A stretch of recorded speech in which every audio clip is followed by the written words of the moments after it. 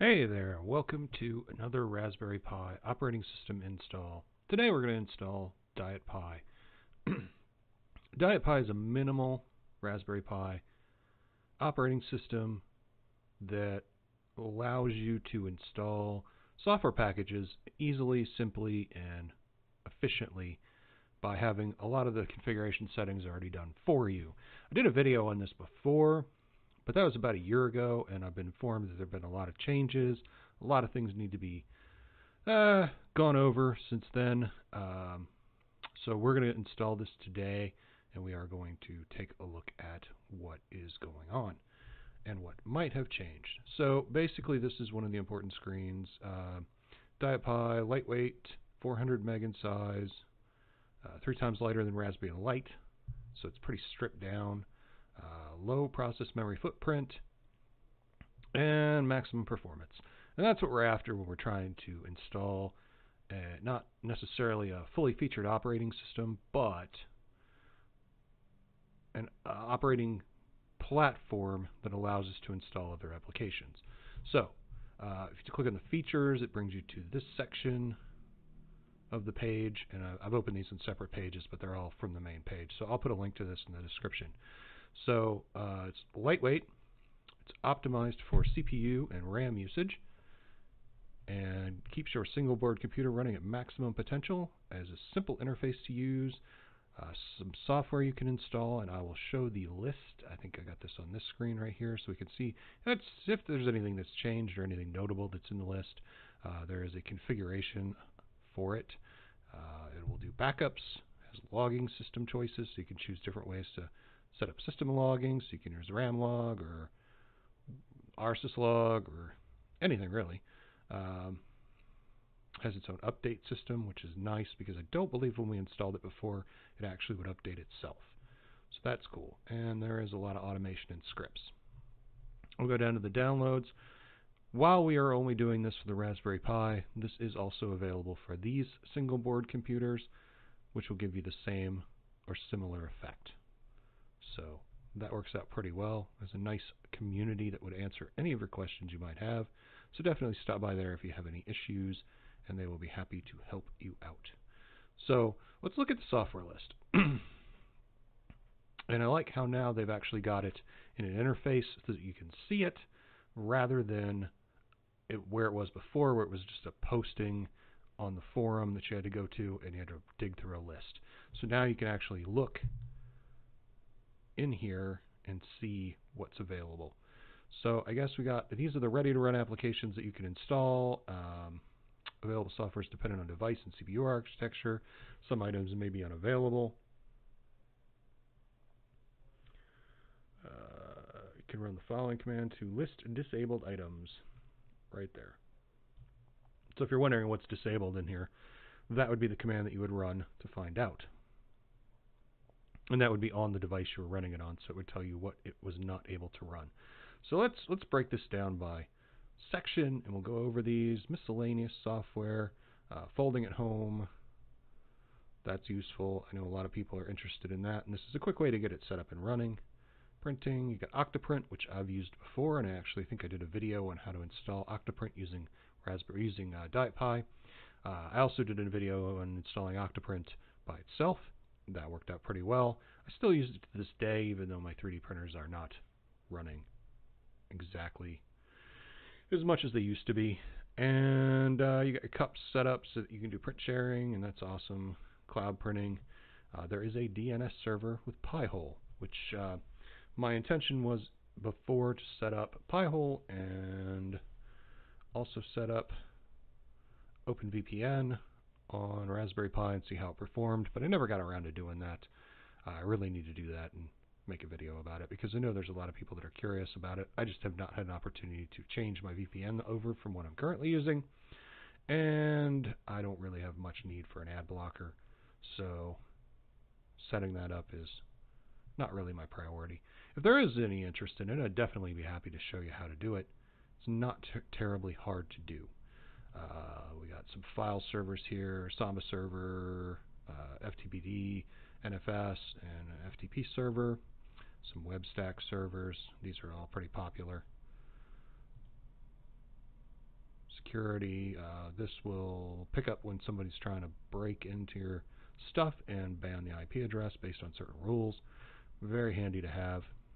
Stats, you can run these statistical programs to monitor certain things, and they all have different functions that you would want to check out, but generally you would know what you were needing if you were setting one of these up.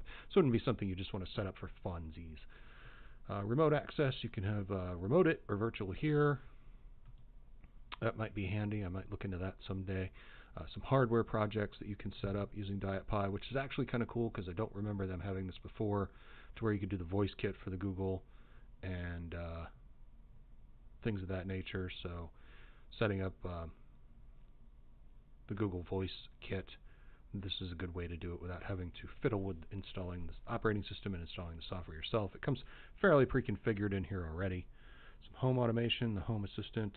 I did look into that, but I really wanted something a little more powerful for the home automation, so I did not bother installing it.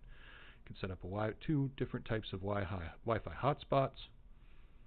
Depending on your needs, you can set up the Wi-Fi hotspot, or you can set up the Tor Wi-Fi hotspot. Some forums, WordPress, cloud backups. OwnCloud was something I looked into at one time, so that was something that was interesting. So I thought maybe I might set that up someday, but I never had an opportunity or reason to actually set it up. But who knows what the future may bring. Camera software, RPI cam control. I think this is something you could use with some of the security monitoring, but you'd probably want to use MotionEye because it probably sounds like it has more motion capture in it. I haven't used either of these before. But I was thinking about setting up some Pi Zeros for with a motion tracking setup with some software to capture images from cameras around my house. Some different emulators you can set up. This is an easy way to set up an emulator. You can set up Steam Client, Tyrion, which is a fairly popular game, I guess. I have not really thought to play it. MineOS, Amiberry, and DXX Rebirth. Some download tools.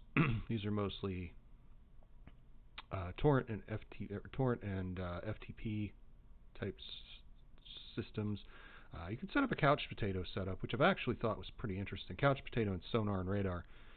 To set those up, those are actually pretty intense to set up sometimes. They can be a little confusing. So getting it sort of pre-configured in advance can be very helpful. So I don't know how helpful the Couch Potato install is on this, but any options it could set up by default that would help you get this set up would probably speed up your process.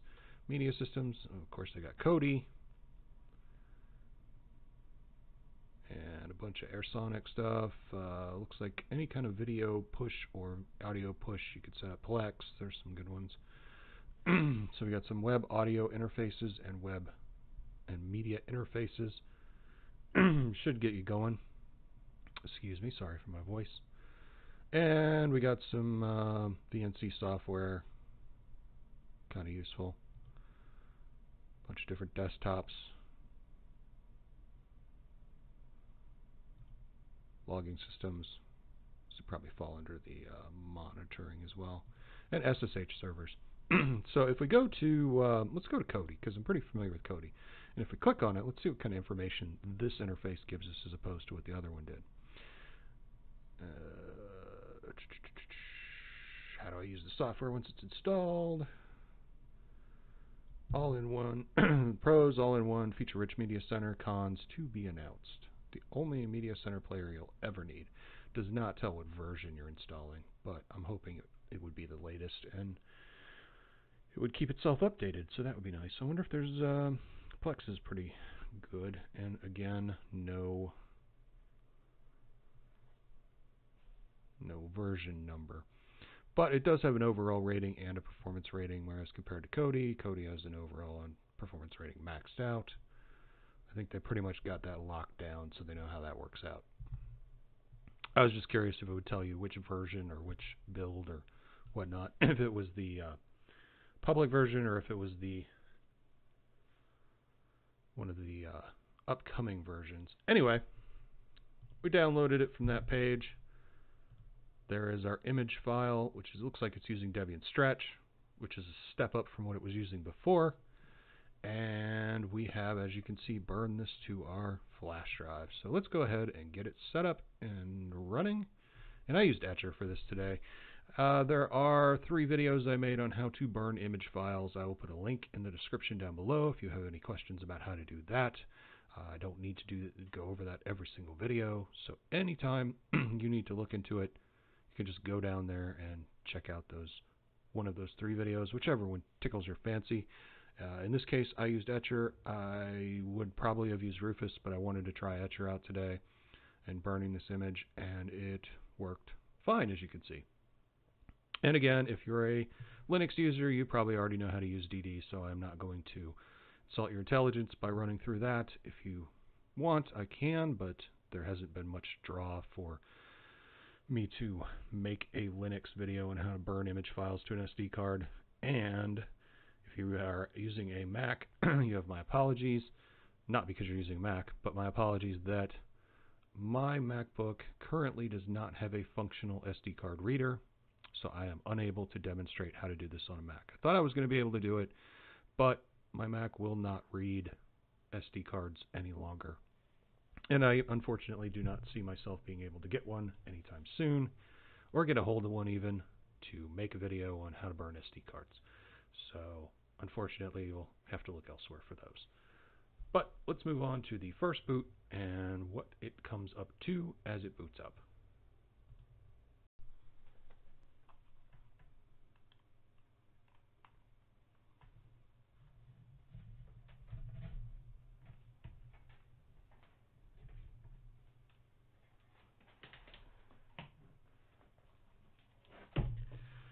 And as you can see, it's pretty standard first boot for a Linux system. I have to kind of trade things around here.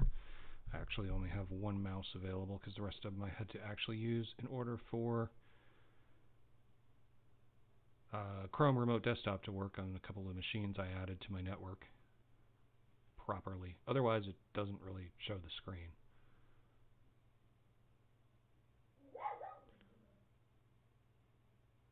We are resizing the file system, and away we go.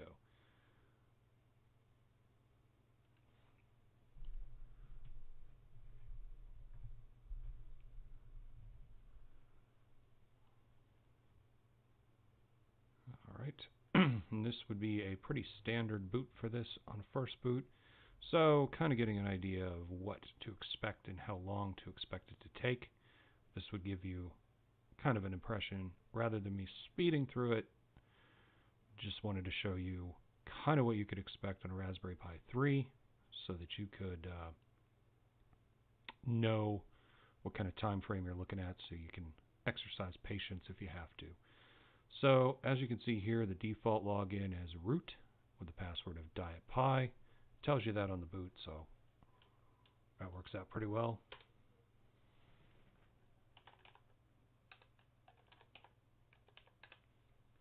And there we go.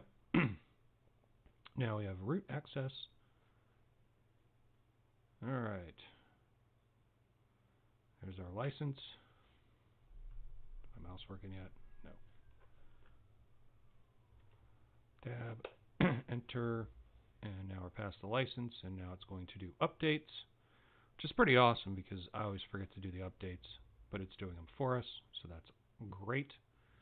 So all the package repositories have been updated, and maybe it'll do a, yep.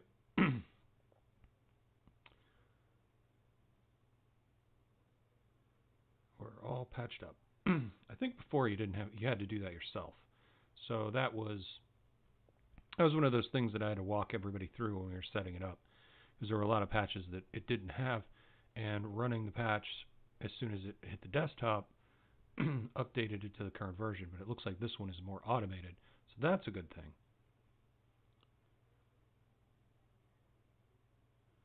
Because honestly, I prefer my computer to know when it should update and take care of that itself in most cases. There are a couple of machines I have that are never to be rebooted, so I have updates turned off on those and handle them manually. However, in this case, I would like it to be current and correct. Obviously, until I put something on it that cannot be rebooted without intervention.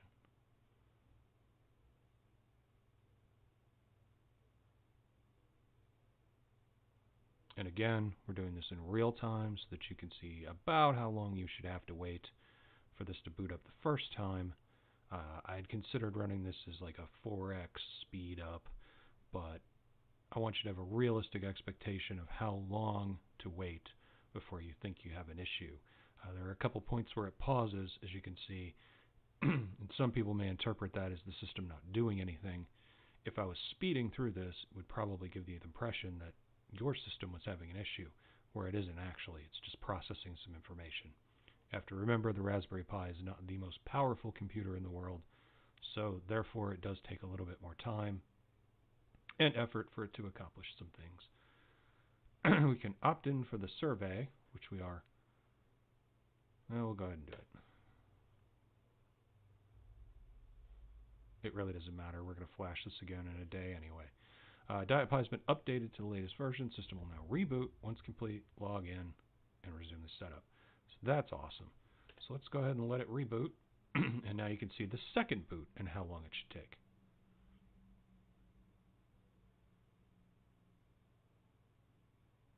And this should give you an idea of how long your system should take to start up.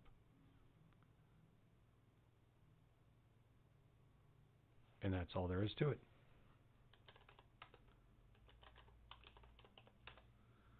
Okay, and now that we're here, I do not want to adjust the global password for the installations. However, I would highly suggest that you do this.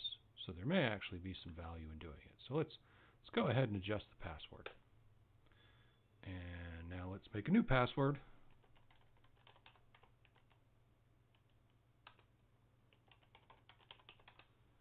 And I have chosen the incredibly popular password for my password.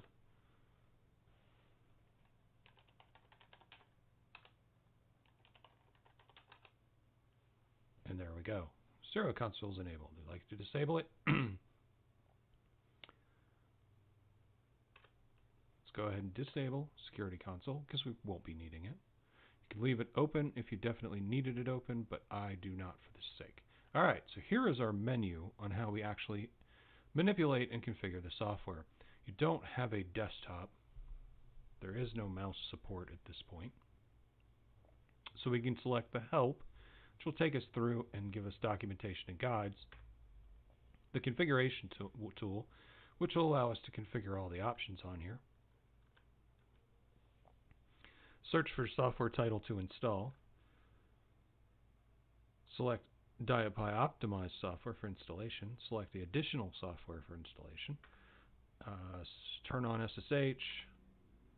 Set it up as a file server. Set up the log system. Web server preference. And this gives us our preference of what we want to set up for each. I would prefer Apache as my web server, but for the sake of this demonstration, it really doesn't matter. There's where the user data location is stored. It is storing it on the SSD. It's telling you that. So therefore, you know what it is that you want, where you want to save the data, if you want to save it on your SD card, or if you want to save it on an actual drive connected to the Raspberry Pi.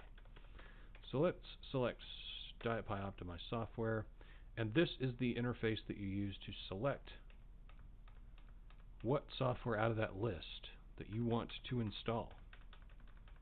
So you can pick any of these, and it will actually go through. And let's do Spotify Web Connect, just so we can have something. And then tab to get to OK. And then you go down and select Install.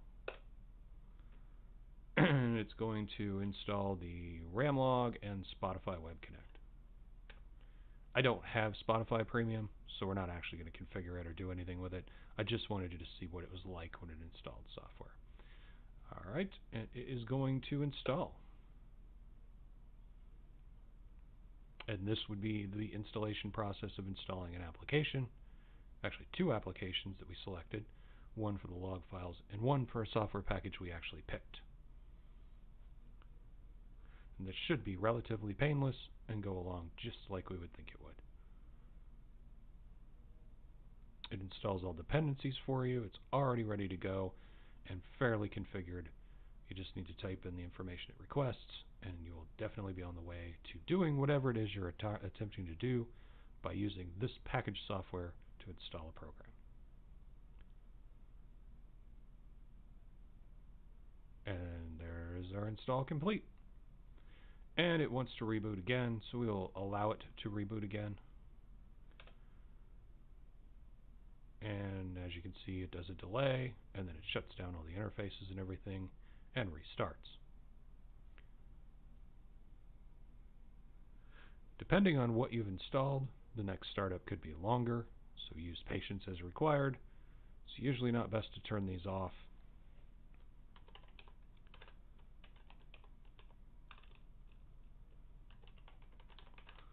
While they're booting, because it can cause problems. Alright, so this is how we get around. There's Dietpi Launcher, Dietpi Config, Dietpi Software, and HTOP for Resource Monitor, and typing them in gives us information about what we're looking at.